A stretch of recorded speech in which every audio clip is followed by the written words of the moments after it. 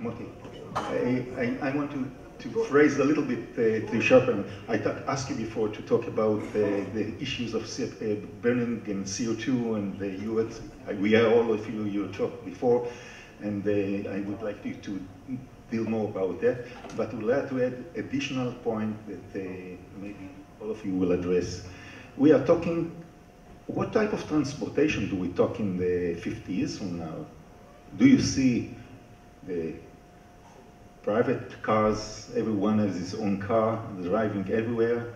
You started talking about that, and I would like you to have your idea.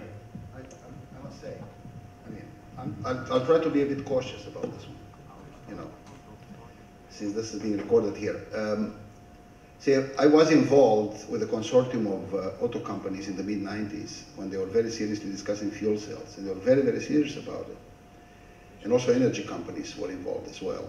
And the prediction at that time, unequivocally, was that in about 10 years, we're going to see fuel cells because they're very efficient, they're very good, and so there's no question about it.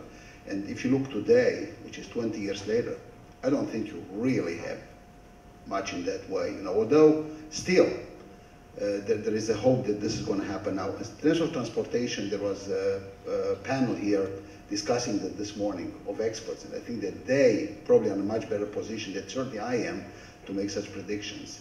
So what I would like to point out are several things which really worry me a great deal, you see.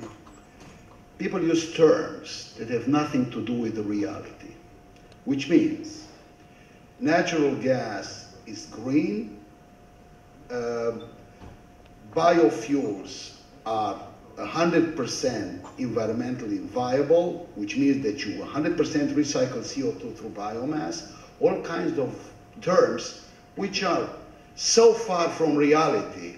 I mean, so we have to, I mean, they try to penetrate the market very fast, which is good. And there is a business community out there that, you know, would like to promote this, which is excellent. And natural gas is great, and biofuels are great, everything is valid. However, we should say things the way they are, and the way they are actually is that if I talk about biomass, and we ourselves have been involved, are still involved in this biomass, you know, in the biofuels, but there are so many reports these days that really show that there is a problem. It doesn't mean that we should stop working on it, but there is a problem. The environmental problem is still there. There is a real question whether you still, in terms of greenhouse gas, there is any impact there at all. Then maybe if there is any, there is very small. There are questions about the land and the viability of this altogether, the food, the whole bit. So I'd like to come back to you, Professor Prakash, and say, I mean, for one thing, we should do the life cycle analysis of these things and should talk in real terms, okay? So that we all understand what we're talking about. This is very important, so at least we understand what we're talking about, and about sustainability of this. So I guess, ultimately, we have to find a way, first, to use the solar energy. This is the real energy, coupled with the wind and the others, which is related. And then if we are able to do that, we probably will also be able to deal with the fuels, because about the CO2 situation, okay, will need to be resolved. I don't know how fast it will need to be resolved. And by the way, there are many technologies on the CO2.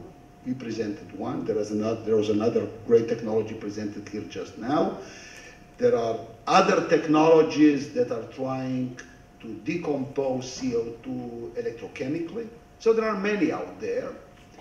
And the question is which one is more viable, economical, being able to scale it up. But we have, at least as far as the government is concerned, and the foundations, we have to find a way, although we cannot predict the future. But I think in this conference right here, in this summit, it became quite clear that we cannot keep doing things the way we are doing now.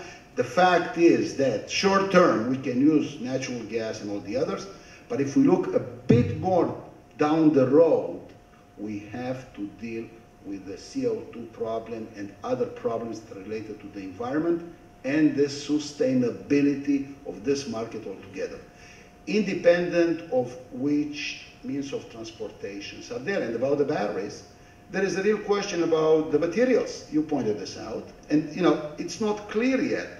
I don't think it's clear whether, even if you have those breakthroughs, whether you'll be able to have something sustainable out there that will be able to really replace the kind of fuels that we're using today.